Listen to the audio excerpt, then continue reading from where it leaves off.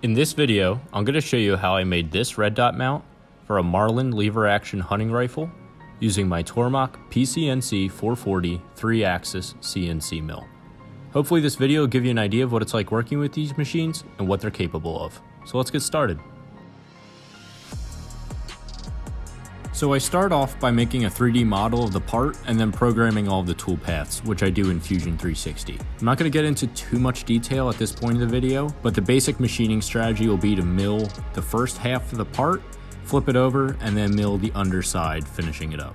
I like to use adaptive tool paths to remove most of the material, clean it up with some contours, and then of course some facing passes to finish off any flat surfaces. Before we go any further, I'll talk a bit about the machine itself. So I have a pretty modestly spec'd 440. The total price was about $10,500 as I got things like the enclosure, but decided to pass on the automatic tool changer and power drawbar. We've got 4 tools for the first operation. The first is this simple high-speed steel 1/8 inch drill. This thing's pretty old and worn, but it'll do the trick. Next up, we have a 1/4 inch 3-flute ZRN coated end mill. This is a square end mill. It'll do all of our roughing and finishing.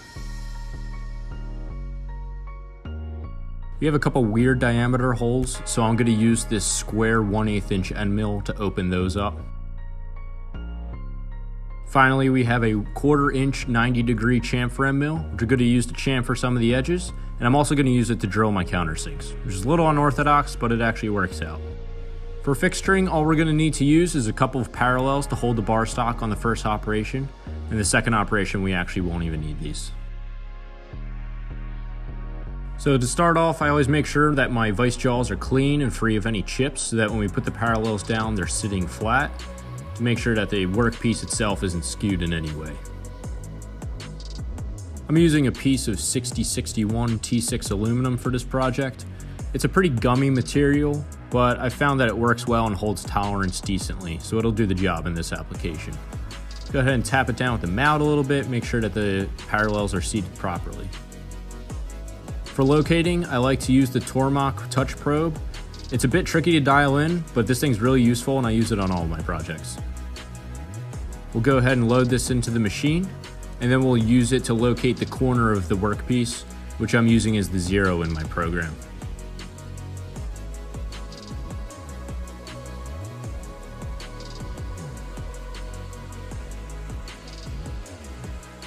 So first up, we have that 1/8 inch high-speed steel drill, which is going to be doing some of our pilot holes. Load that in there and get started.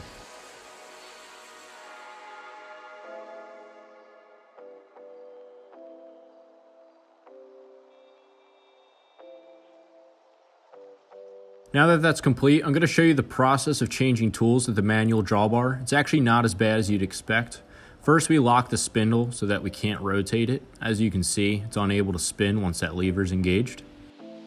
Next, we'll go ahead, take a wrench, and loosen up the drawbar. With the drawbar loose, we'll take a hammer and a light tap, and that'll let the tool drop out. Next, we're loading up the 1/4 inch square end mill, so we'll just hold that in the spindle and go ahead and tighten up that drawbar.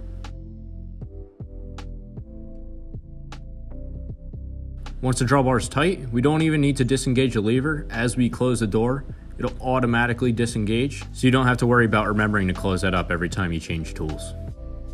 So the machine automatically stopped at the tool change. Now that we have the new tool in, we can go ahead and resume the cycle, and we'll begin the roughing and finishing of the top half.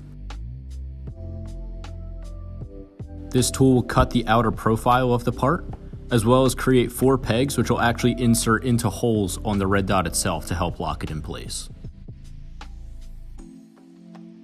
You can see how I use an adaptive tool path to clear out most of the material, and then I use a contour just taking off a few thousandths to get each of those pegs to the exact right diameter.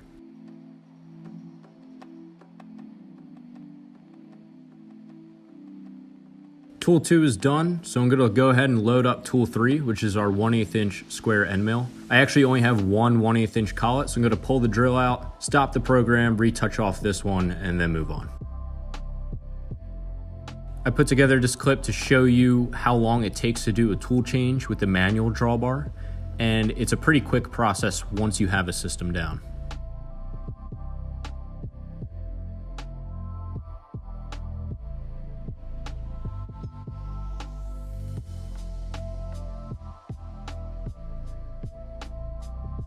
So as you can see, it's just 25 seconds from beginning to end for a tool change. Once I finish touching off the 1/8 inch square end mill, I could go ahead and resume the program.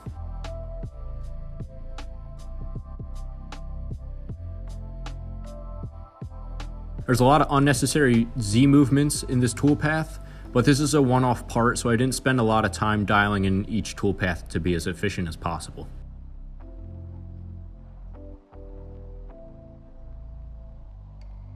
The final tool for the first operation is our chamfer end mill. This is a 90-degree chamfer cutter, and I'm going to use this to chamfer some of the edges and actually drill the countersink for 2 of those large holes in the center.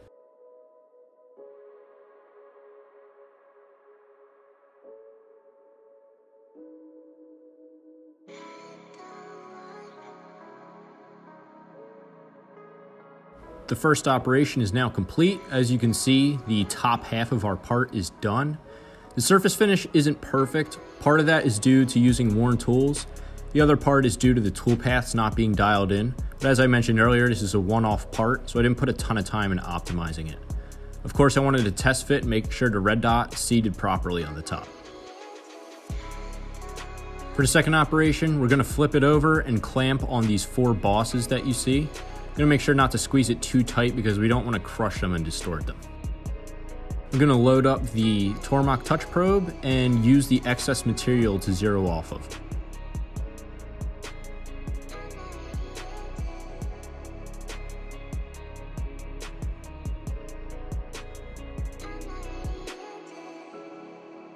We're only going to need 1 tool for the second operation, and that's our 1/4 inch 3-flute square end mill. We'll load that up and get started. So this tool starts out by cutting a channel down the center of the part, and then it cuts 2 angled surfaces that rest against the receiver. The angles weren't standard, so rather than making or buying a custom chamfer cutter, I actually used the square end mill to make 1/1000th steps with the correct step over to replicate the angle. So the surface finish isn't perfectly smooth, but it's small enough steps that you don't actually notice on the finished product. That's the end of the second operation, so the part's now finished. Gonna go ahead and take it out of the vise, and we'll measure it and make sure that the actual part lines up with our model's dimensions.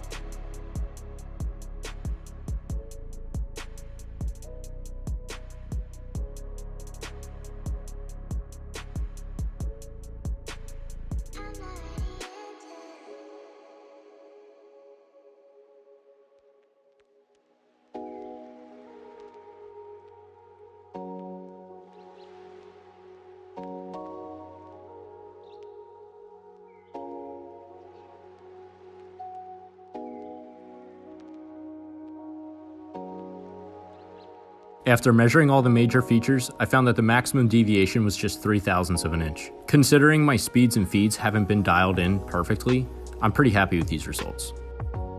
With the part finished, the only thing left to do is to mount it up and see how it looked. At the time of filming this, I didn't have the correct size tap on hand, but the whole alignment seemed perfect, so I don't expect any surprises once this is finished up.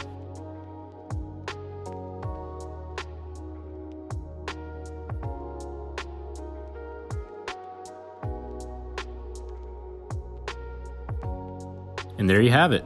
That's the entire project from beginning to end. There were no major gaps, and I'm really happy with the fit and finish of the final product.